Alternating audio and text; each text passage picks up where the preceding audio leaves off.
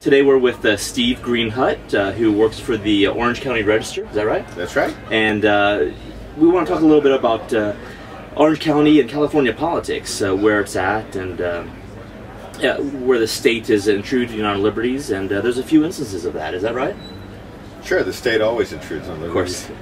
Yeah. So I write mostly about local politics, and Orange County is a conservative bastion in a liberal state.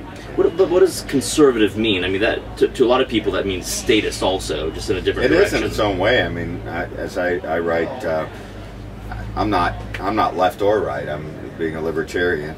So on some issues, Orange County still has a residual anti-government, limited government bent to it.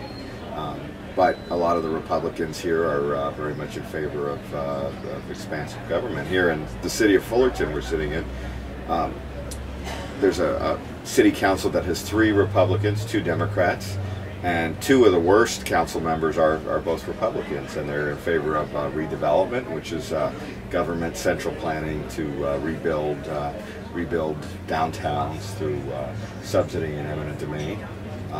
2 of the Republicans who are rather supportive of pension increases for government employees.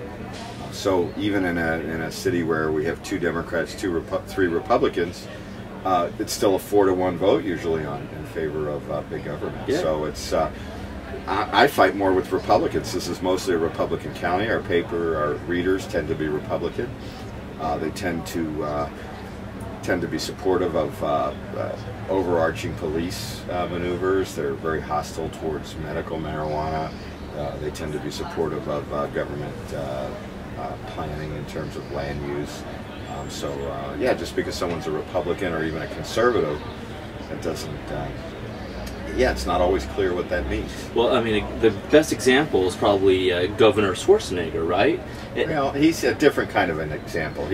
He's a you know, there are quite a few Republicans in the state who are, in this county we have something called the New Majority, which is a liberal Republican group, a business interest type group, and they tend not to be supportive of the liberty issues, the Second Amendment type issues, the property rights issues that those of us who are believers in free markets and limited government, they're supportive of lower tax rates, and they're pro-business, you know, so pro-business liberal Republicans, and that's where Arnold Schwarzenegger comes out of.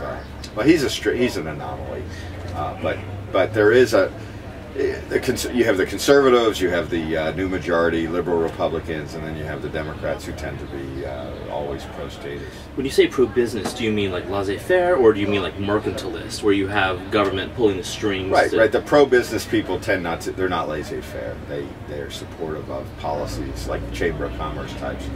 Back during the Democratic administration, Gray Davis, the California Chamber of Commerce gave almost all its money to Democrats. So they're into cutting deals. The business community was very hostile to ideas to stop eminent domain. I wrote a book on eminent domain and was active in efforts to rein it in, and we've never been able to get any kind of meaningful reform. So California is an oddity. It's not quite what the rest of the country thinks it is, as far as you know, the land of fruits and nuts and crazy left-wing activities, what a lot of the country thinks, and there's some of that. But it really isn't that. I mean, both parties are very favorable towards increasing pensions for police and fire. I found we fight a lot on issues related to police abuse, and there's not a lot of support coming from conservatives in those battles. Well, tell people what you do for the Orange County Register. I'm a columnist, editorial writer. I blog. I'm a deputy editor at the newspaper. We're one of the we're one of the few libertarian editorial pages in the nation. Yeah, yeah. We were talking earlier about Freedom Communications and how it's owned and operated by libertarians. So, how many newspapers are there out there, and what's the span? Yeah, the number, I can't recall the number. It's 30-some newspapers. I used to work in a small daily in Northwest Ohio, the Lima News, and they have it's a chain of newspapers throughout the country, and the Orange County Register is the flagship.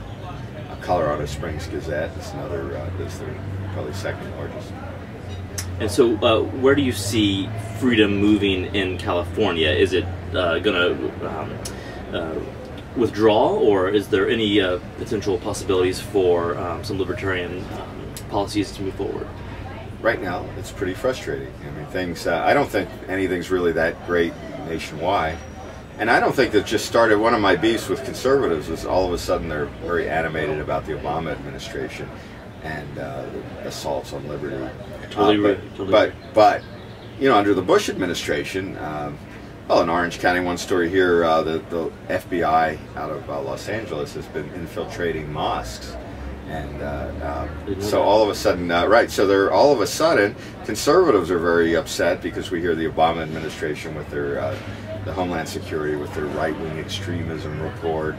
All of a sudden, maybe conservatives are going to start finding that the FBI is infiltrating conservative groups. And this is the same Homeland Security Department that Bush built up, of course. Right, right. I've always said, wow, the next Democratic administration, back when, you know, I've been writing about this stuff for years, so they're going to love using all the expanded government powers that the Bush administration is concentrating in the executive branch. And I think we're seeing that already. And, maybe the Obama administration will be a good thing for conservatives. Will get to, it's like Mencken said, democracy is the theory that the people get what they want, you know, the common people, good and hard. And maybe that's what's going to happen with conservatives. A lot of conservatism in this county is the things that define it are the pro-military, supportive of all different international interventions, and anti-immigration. Now, we're a paper that believes in open borders, and we've been hostile towards, which was the war in Iraq. We opposed it from the start. So we're not conservatives, and libertarianism is not just a branch of conservatism as I see it. I don't see myself as left or right. At some issues, readers think I'm a left-winger, and others they think I'm a right-winger. Yeah. We're pretty consistent. Limited government in all areas. We don't believe in. We believe in legalizing drugs, opening the border. That makes us sound like left-wingers, but we're against virtually any expansion of government, and letting free people make up their own mind about most things. So, well, Steve, it's refreshing to hear that there is an editorial voice that can say these things in these newspapers. So, thanks very much for joining us, and keep up the great work. Okay, thanks.